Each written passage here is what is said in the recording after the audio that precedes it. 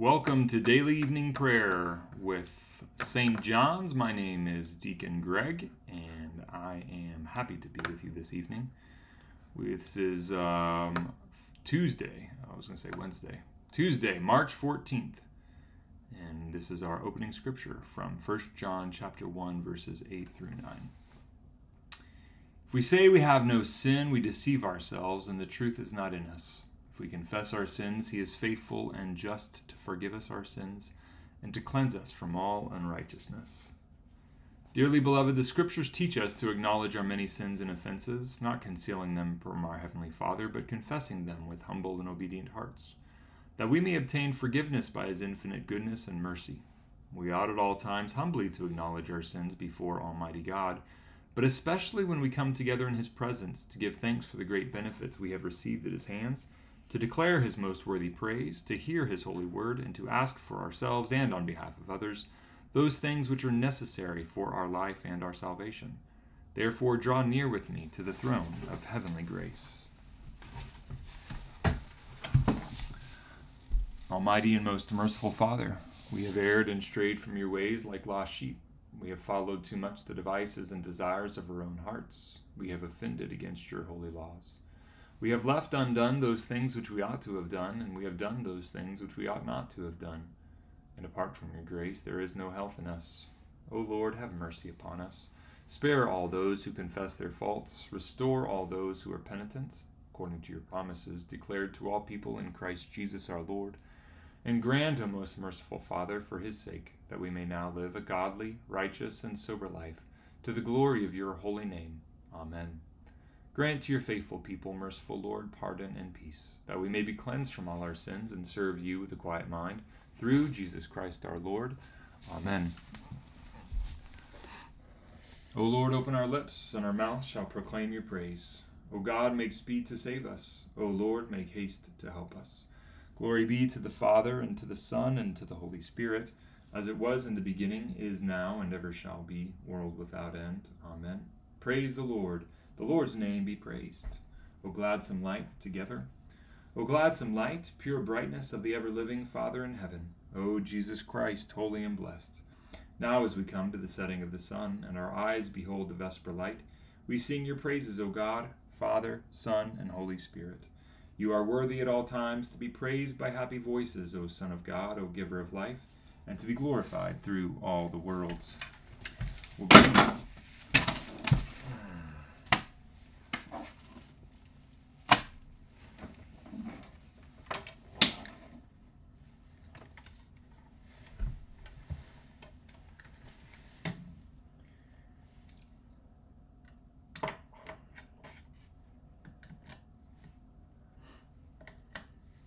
Sorry about that. We'll be in Psalm 35 this evening. Contend, O Lord, with those who contend with me, and fight against those who fight against me. Take up the shield and buckler, and stand up to help me.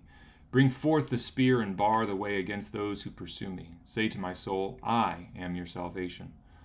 Let them be confounded and put to shame who seek after my life. Let them be turned back and brought to confusion who imagine evil against me. Let them be as the chaff before the wind, and let the angel of the Lord scatter them. Let their way be dark and slippery, and let the angel of the Lord pursue them. For they have secretly laid their net to destroy me without a cause. Indeed, without a cause they have made a pit to take away my life. Let sudden destruction come upon them unawares, and the net which they have laid secretly catch themselves, that they may fall into their own trouble. Then shall my soul be joyful in the Lord. I shall rejoice in his salvation. All my bones shall say, Lord, who is like you? You deliver the poor from those who are too strong for them. Indeed, the poor and those who are in misery from those who rob them.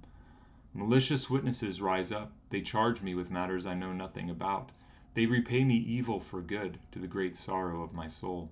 Nevertheless, when they were sick, I put on sackcloth and humbled myself with fasting. I prayed with my whole heart, as if it had been my friend or my brother. I behaved myself as one who mourns for his mother. I was bowed down with heaviness of heart. But in my adversity they rejoiced and gathered themselves together. Indeed, those who struck me came together against me, and I had no rest. They tore at me and would not cease. When I stumbled, they mocked me exceedingly and gnashed at me with their teeth. Lord, how long will you look on this? O deliver me from the calamities they bring upon me, and my life from the lions. So will I give you thanks in the great congregation. I will praise you among many peoples. O let not those who are my enemies triumph over me deceitfully, neither let them wink with their eyes, those who hate me without a cause. For their talking is not for peace, but they imagine deceitful words against those who are quiet in the land. They open their mouths at me and say, Aha, aha, we saw it with our own eyes. This you have seen, O Lord. Hold not your tongue then. Be not far from me, O Lord. Awake and stand up to judge my case. Avenge my cause, my God and my Lord. Judge me, O Lord, my God, according to your righteousness, and let them not triumph over me. Let them not say in their hearts, Aha, we have what we want. Neither let them say, We have devoured him. Let them be put to confusion and shame who rejoice at my trouble. Let them be clothed with shame and dishonor who boast against me. Let them be glad and rejoice who favor my righteous cause. Indeed, let them say always, Great is the Lord, who takes pleasure in the prosperity of his servant. And as for my tongue, it shall be talking of your righteousness and of your praise all the day long.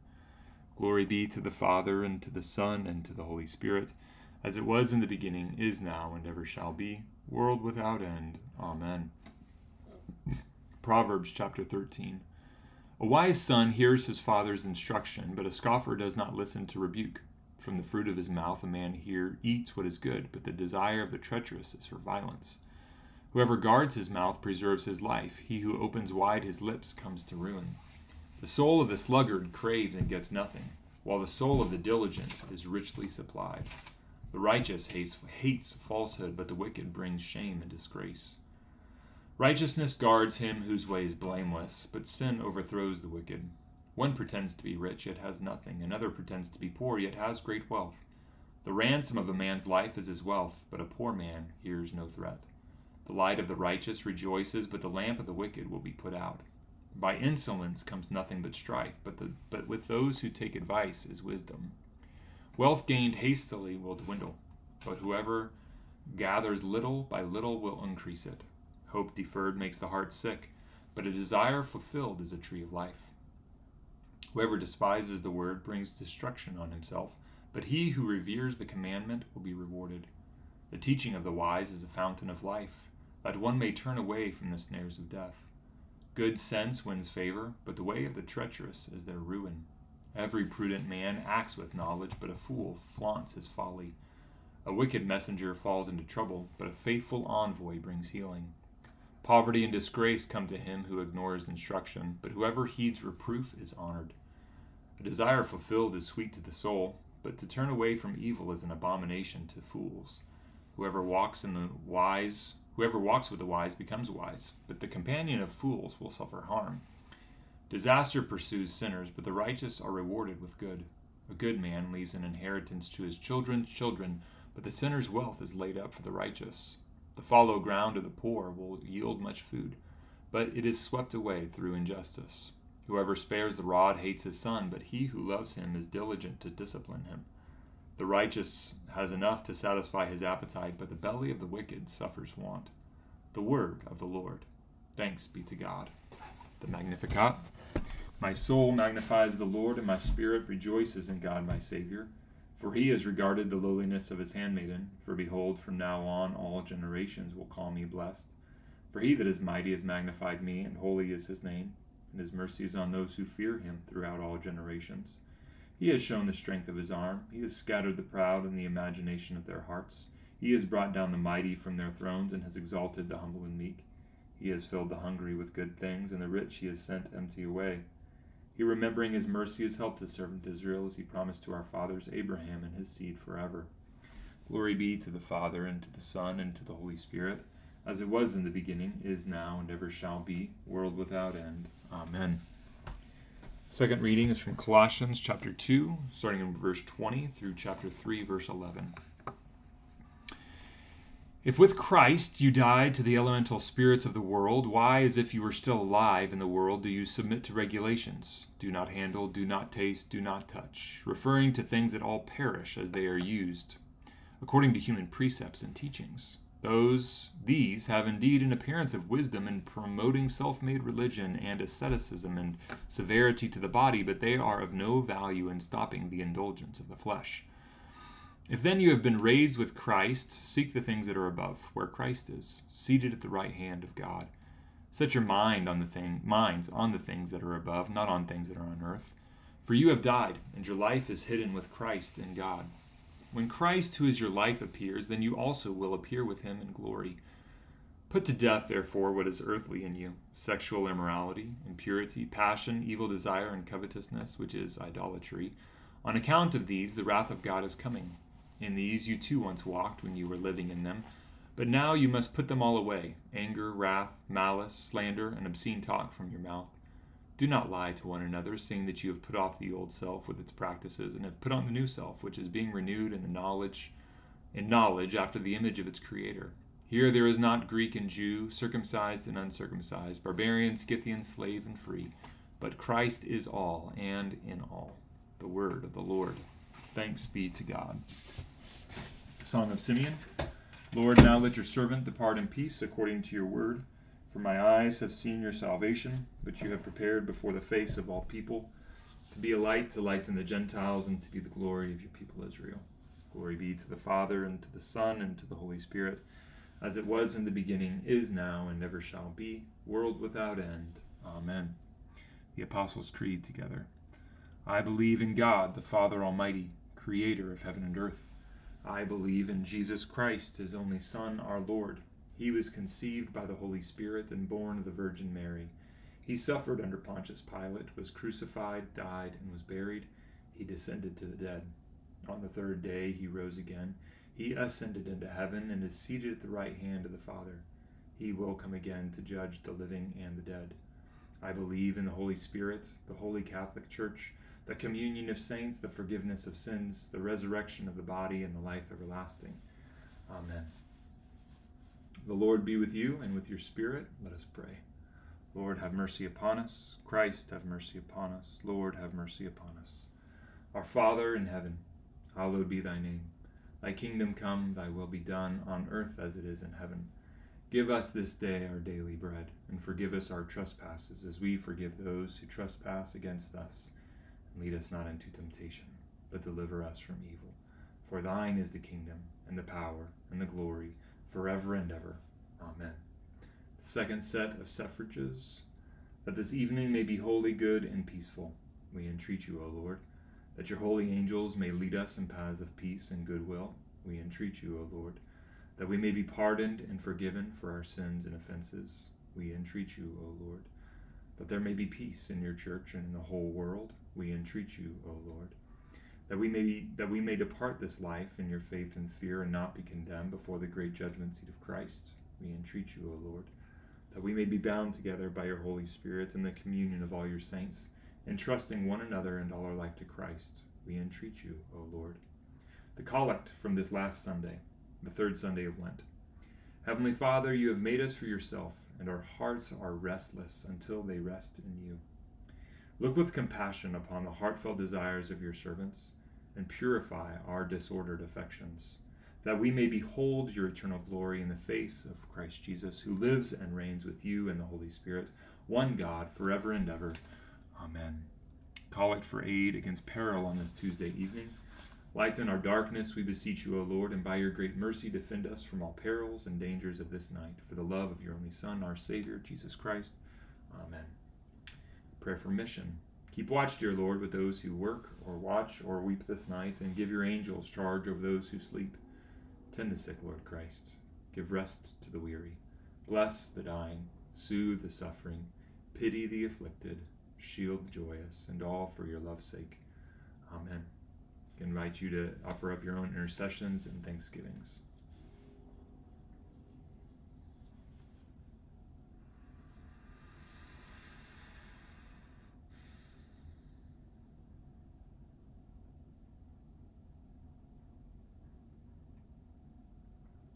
Lord, we give you thanks for the announcement from our bishop and our diocese of the involvement and participation of Bishop Mark Zimmerman.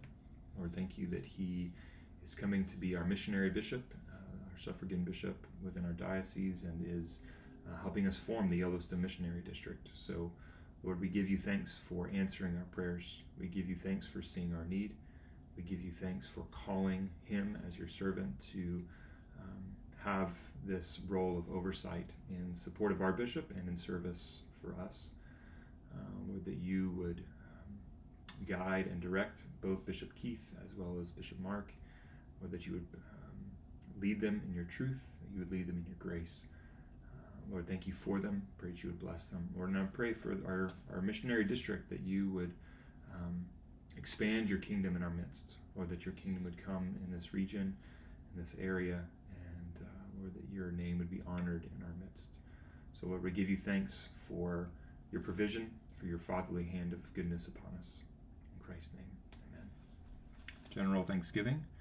Almighty God, Father of all mercies, we, your unworthy servants, give you humble thanks for all your goodness and loving kindness to us and to all whom you have made.